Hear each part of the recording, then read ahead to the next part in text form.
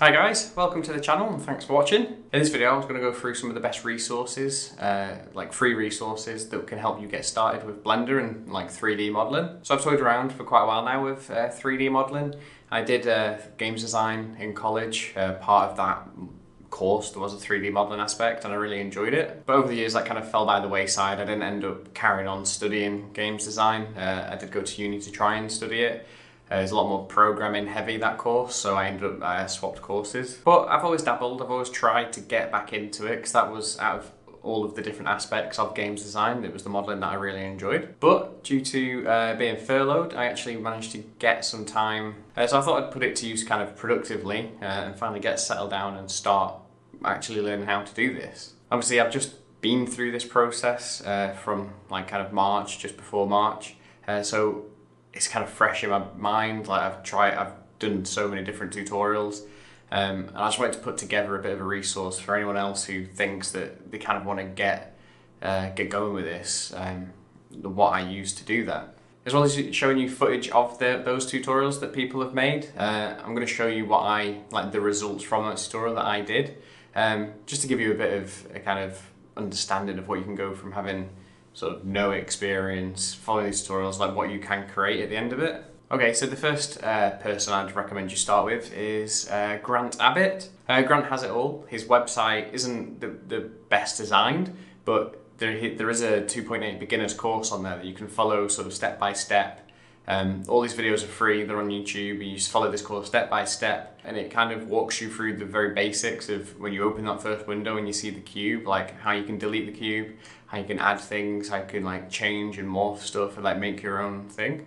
It is a really good beginner's point that if you've got no prior knowledge of Blender or 3D design, this is where I'd recommend you start. His first series covers modeling, lighting, volumetric fog. So there is some more advanced stuff in there, like fog isn't something that's quite hard to do, but Grant, it helps you along. And once you've gone through this beginner's course, Grant has lots of different videos on his YouTube channel of modeling, sculpting, texturing, UV unwrapping, little exercises to keep your skills sharp and like just practice little bits. One of them's like making a chess piece and just playing around with different shapes and stuff for her hard surface modeling.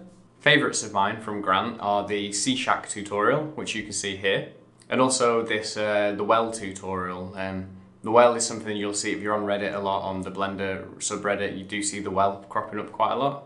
A lot of Grant's stuff focuses on like low poly work, like artistic, cartoony things. He does a lot for mobile game development, and he is a teacher kind of as his day job. He is a 3D modeling teacher. Yeah, so I'd really recommend starting with Grant, and it provides a very good grounding for going on to like the next course from Andrew Price, aka Blender Guru. If you've had an interest for a while now in Blender and like 3D modeling, but specifically Blender, you've probably heard of Andrew Price or Blender Guru. His donut tutorial is almost a rite of passage at this point. He had a donut tutorial for an earlier version of Blender, but he kind of recently updated it to Blender 2.8 because a lot of the interface changed. You couldn't follow along with that the old tutorial anymore. So it's really good that he updated that for all the new people to sort of use 2.8. And because a lot of time's progressed, the actual like texture and stuff that he goes into, the result looks a lot more photorealistic than you could have achieved in the last, if you'd follow along with his last tutorial. And not only does this tutorial cover modeling, it covers the texturing, animation and unwrapping, that kind of stuff. So you do get into the more advanced topics towards the end, especially animation. You get some really good results out of this. Here's my result of the donut tutorial from Blender Guru. I didn't do the animation bit just because I kind of already knew how to do the animation from following some of Grant's stuff. And it would have took forever to render, and I knew I didn't need to learn that bit, so I didn't do the animation, but maybe I'll go back and animate it. I mean, this is kind of a progression, by the way. I would recommend starting with Grant, and then second, going to Blender Guru's channel and following some of his tutorials. And then kind of after you've done the donut tutorial, I'd really recommend going over to the CGBoost channel. So Zach and the CGBoost team, they do have a lot of great content on their YouTube channel. And that they have a specific free Blender 2.8 kind of like beginners course. It really teaches you some of the more like photorealistic stuff, and it's to make this apple basket. There's a bit of cloth simulation in there. So you model and texture painting. So you model a knife, texture paint that, you texture paint apples, and it all looks very realistic.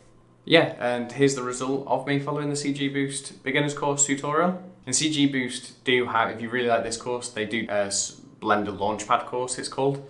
If you want to know more about that, there's a link in the description below. But that course is really good, and I'm probably going to have a video covering just that course specifically in the future. And if you want to see the results from that course, I'll put a little card up here. You can see my result from that.